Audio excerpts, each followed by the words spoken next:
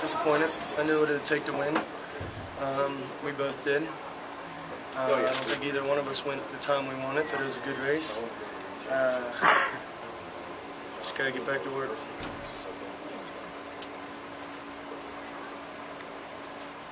feel like Cullen kind of got off to a quicker start. It seemed like you caught him, and then... I knew that was going to be it, going into it. Oh, I knew that, yeah. I mean, that's his ace in his hole. By the start? Yeah.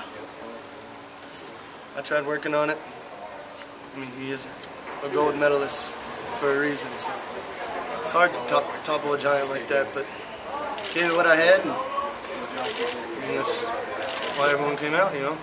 You didn't take a breath the entire way? Nope. Talk about everybody coming out. I mean, there's a huge amount of support here. All of your younger teammates up in the stands. How is an event like this so huge for the sport? I would just say because it's never been done before.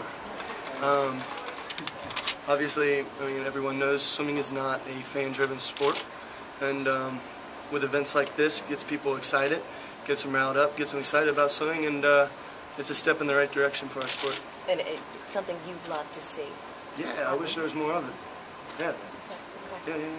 Did you have any trouble sleeping overnight? I mean, Oh, with all the pressure and everything, yeah. what was it like? What was sleeping like? Trying to sleep and the day leading up to it?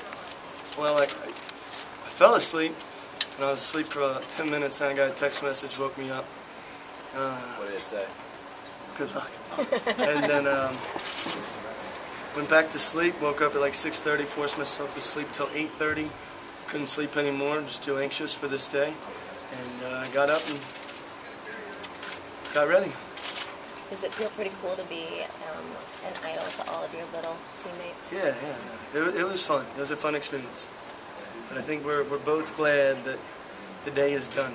Either way, it's time to get back to training. It is what it is.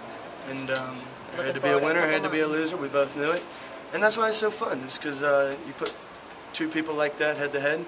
And, you know, if someone knew who the winner was going to be, it wouldn't have been as fun of a race. And looking forward to, like, August. Yeah. Cullen said he was listening to Lil Wayne on the way out. What were you listening to? Little John.